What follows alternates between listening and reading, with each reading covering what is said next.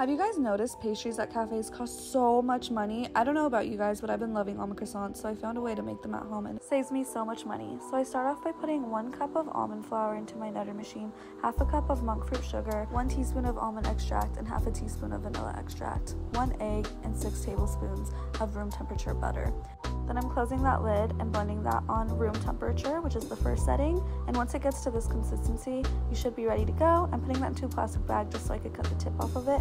And once that's done, I'm just frosting the croissants and getting a little knife and spreading that all over the croissants to act as a glue for our almond slices. And then I'm just sprinkling that with almond slices that you can buy at the store. And then I'm putting them in the oven, again on 350 for about 10 minutes.